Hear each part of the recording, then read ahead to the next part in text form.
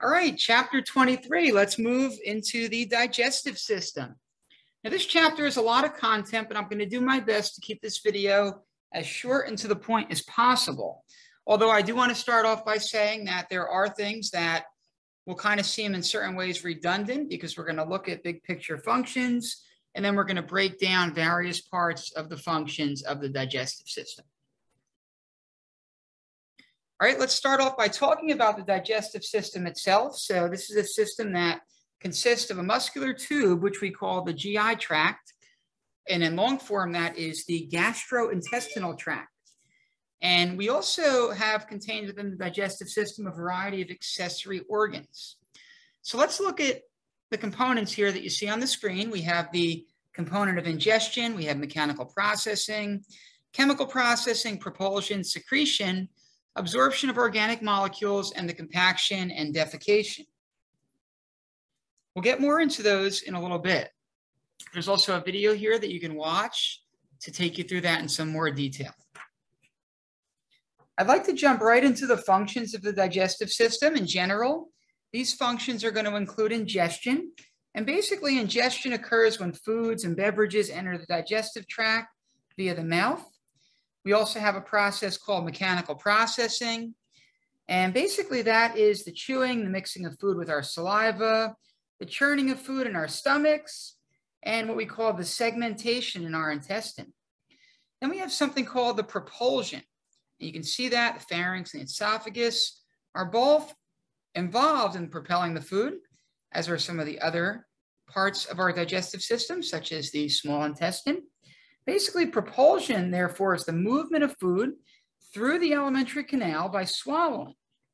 And then we have something called chemical digestion, which is the chemical and enzymatic breakdown of foods into the small organic molecules that can be absorbed within our bodies. And if you think back to A&P1, we learned specifically about carbs or carbohydrates, proteins, and lipids. Then we have a process or another function called secretion.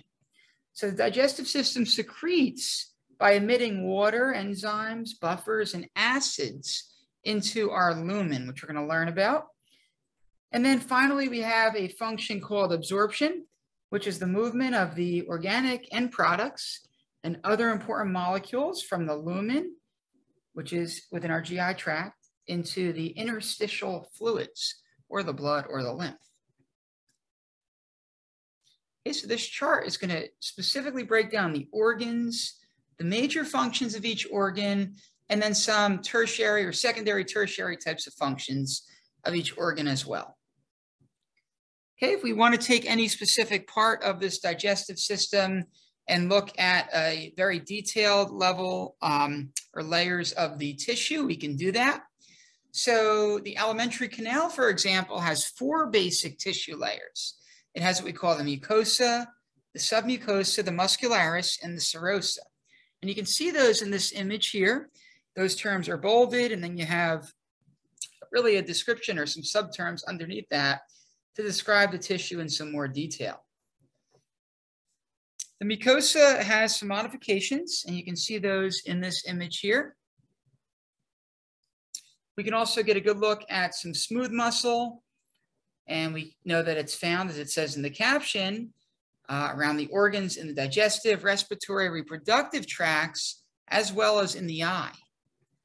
Okay, so here's a look at a relaxed muscle cell on our left.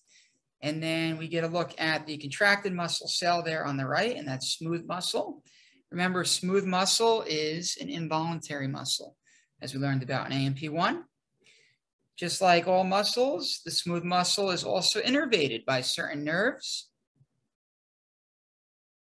Here's another look and some different views of the structure of these smooth muscle cells.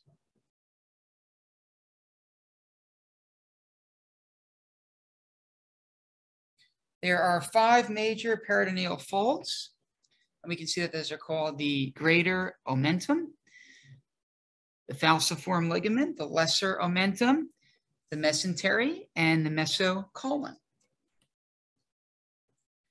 All right, so the crux of our unit here that we really want to get down over the course of this chapter is the digestive processes and really understanding the functions, and the processes. Remember, in this course, we focus a lot on physiology in addition to the anatomy. All right, so it's important that you're able to talk me through this physiology from the ingestion of the food through the defecation. Really, that is the overarching theme of our digestive system. We want to really understand those aspects. In addition to looking at this process from ingestion through defecation, it's important to know that in order to make this happen, there is a level of neural control that is constantly going on. In A&P1, we learned about the nervous system, and so you have an idea of what neural control means. Basically, in the context of the digestive system, we're referring to neural control throughout the walls of the alimentary canal, which contain a variety of sensors that are going to help regulate these digestive functions that we see in this image here. This is going to include mechanoreceptors, chemoreceptors, osmoreceptors, which we'll talk about. These are all capable of detecting mechanical, chemical, and osmotic stimuli. We also have hormonal control involved in digestive processes. So here's where the endocrine system and the nervous system come into play. So a lot of times we refer to that as the neuroendocrine system. So as far as the hormones go, there's a variety of hormones that are involved in these processes. There's a main hormone. There's a main hormone which we call gastrin. And basically, gastrin is secreted by the stomach in response to the presence of food. And this gastrin is going to stimulate secretions of what we call gastric acid. Okay, in addition to the neural control and hormonal control, we also have gravity to our advantage, working to our advantage. And you can see that the peristalsis refers to the food moving through the digestive tract with alternating waves of the muscle contractions of the smooth muscle and the muscle relaxations of the smooth muscle. Starting with the mouth, it's important to know that the mouth is lined with what we call non-keratinized stratified squamous epithelium. And within the mouth is where we are going to produce the bolus, right? We masticate that food with our teeth, and it's then moistened by saliva, which is secreted by the salivary glands. And then the enzymes in the saliva begin to digest the starches and fats. And then the food is turned into bolus with the help of the tongue, as we can see in the caption at the bottom. And then it is moved into the esophagus by our swallowing. Okay, in the classroom, I'll do a little more on the anatomy of the mouth. We also have to fully understand the teeth and the different names of the teeth, so we'll go over all that in class. The teeth also have a numbering system for permanent teeth and a lettering system for deciduous or baby teeth, and we're going to review that in class as well. Okay, the tongue also has its own anatomy, and to get a glimpse at what that anatomy looks like, you can look at this image here. The tongue's basically composed of skeletal muscle, which is going to manipulate the food. We also know that the tongue helps us form words, and it serves as a sensory organ. Okay, within our tongue, we have what we call taste receptors, and so there are specialized epithelial cells in these sensory structures, and a lot of times we'll refer to them as taste buds. We actually, believe it or not, have more than 10,000 taste buds when we're young, and then as an adult, we have a little bit less, and a little bit less, and a little bit less over time, and then by the age of 50, we have less than 1/3 of the taste buds that we started with. So here is some information on the teeth. Again, we will go over this more as part of a lesson in class. It's important to also know that the types of teeth are the incisors, the canines, the molars, and the premolars. Okay, there's a look at the anatomy of a typical tooth. All right, diving back in to talk about the pharynx. This is more commonly called the throat. And it also possesses skeletal muscle tissue, and that's used for swallowing. We can divide the pharynx actually into 3 regions. One of the regions is called the nasopharynx. Another region is called the oropharynx. And then the third is called the laryngopharynx. You can see those here. Then we move our way down here into the esophagus.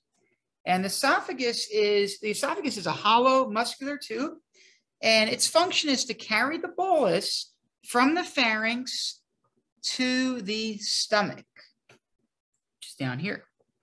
So in short, the esophagus has multiple parts. There's an upper third, and that part of the esophagus is composed of skeletal muscle. It's for swallowing as well. The middle third is a mixture essentially of skeletal muscle and also smooth muscle.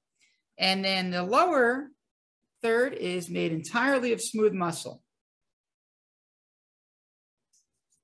Now there's a fancy word you're going to see used in some of the literature. There it is. And this is pronounced, and I have trouble saying this myself sometimes, it's pronounced deglutition. So deglutition is the movement of the food from the oral cavity into the pharynx and then into the esophagus. So basically there is 3 phases of deglutition, which is more commonly known as swallowing. The first phase of swallowing is the buccal phase. That phase is voluntary. All right, we control our chewing at that point. Then we have the pharyngeal phase, which is involuntary, and that's where the autonomic nervous system starts to pick that information up. And then we have the esophageal phase here, and that is also an involuntary phase. So once again, the buccal phase, voluntary, pharyngeal phase, involuntary, autonomic nervous system kicks in. Autonomic nervous system continues to kick in when we get to the esophageal phase. Once again, we can see the direction of food due to the factors we mentioned, the neurological and the endocrine control, as well as gravity, helping the food move in the correct direction. And we can see that there is an alternating wave of smooth muscle contraction and smooth muscle relaxation. All right, now we move into another big picture theme, and that is our understanding of the stomach. So we started off talking about the upper GI tract, and now we're going to be moving into the lower GI tract. So in other words, the mouth, the pharynx, and the esophagus are all considered upper GI tract, and that's really important to know for quizzes and or exams. And then the stomach on down is considered the lower gastrointestinal or GI tract.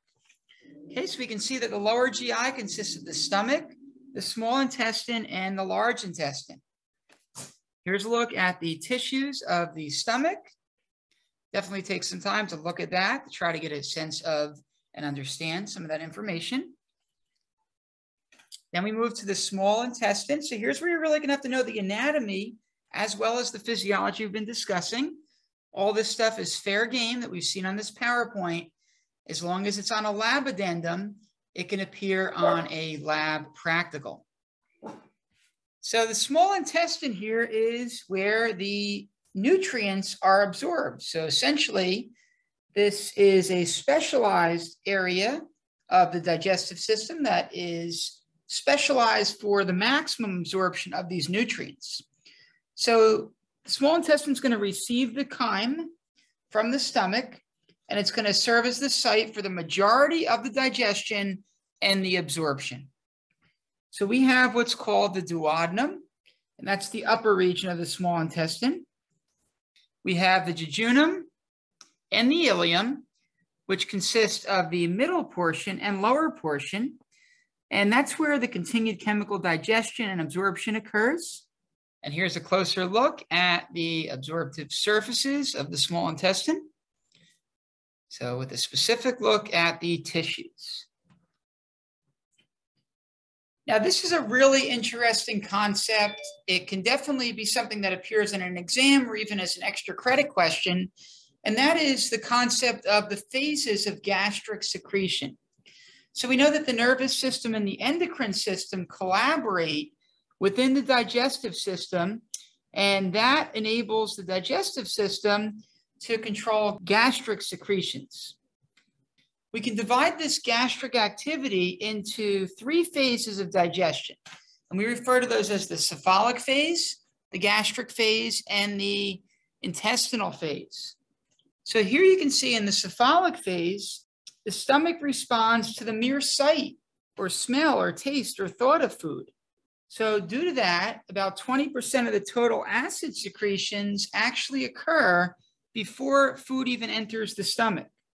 So we have a variety of sensory inputs which converge on the hypothalamus. So that information is being picked up by receptors, specifically taste and smell receptors.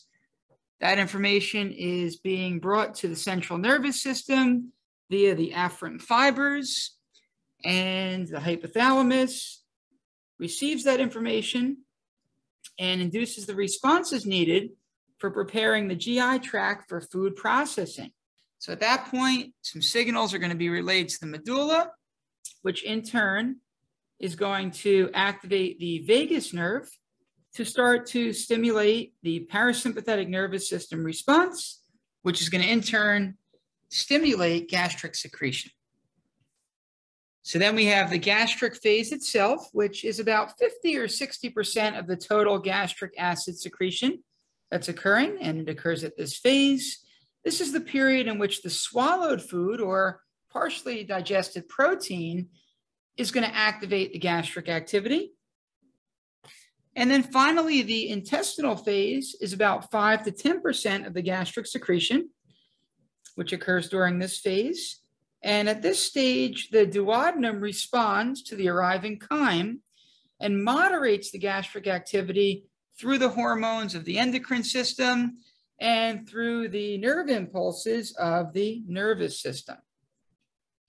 So at this stage, the duodenum of the small intestine is going to initially enhance the gastric secretion, and then it's going to start to inhibit it. So those, folks, are the phases of gastric secretion. I mentioned the word segmentation earlier in the lecture, and since this is probably the first time we're hearing this word, it's important for you to know that segmentations refer to the separations of chyme and then the pushing of it back together to provide time for digestion and absorption. All right, as we continue through the lower gastrointestinal GI tract, we now move to the large intestine. And this is where fecal material is stored and concentrated. Another word for the large intestine is the large bowel.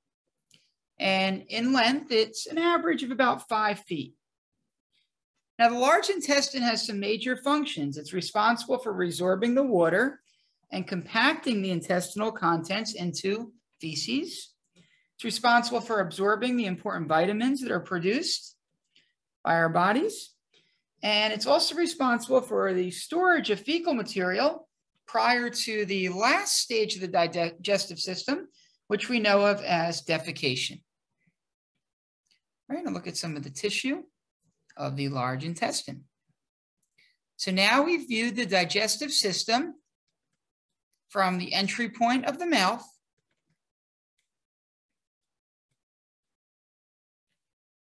and the ingestion of food all the way down through the upper gastrointestinal tract and then the lower gastrointestinal tract, all the way through the step of defecation. Once again, please be able to describe that process for me from start to finish.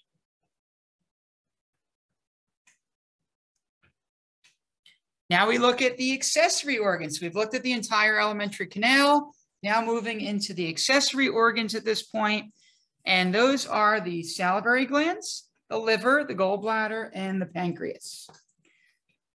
So let's start with the liver and the gallbladder, the two middle items here. The liver is the largest internal organ of the body, and it's responsible for the production of bile. Gallbladder is responsible for storing and concentrating the bile until it's needed by the small intestine. The salivary glands, as we know, secrete saliva, and then the pancreas secretes pancreatic juice, which contain buffers and enzymes formed by the exocrine cells.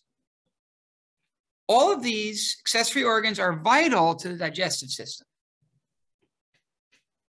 You can see here where the major salivary glands are located, outside of the oral mucosa, as it says in the caption, and they're responsible for delivering saliva into the mouth through the ducts. Here's a close look at the tissues of the liver. and shows how the liver receives the oxygenated blood from the arteries and nutrient-rich deoxygenated blood from the veins. And here's a close-up look at the anatomy of the gallbladder.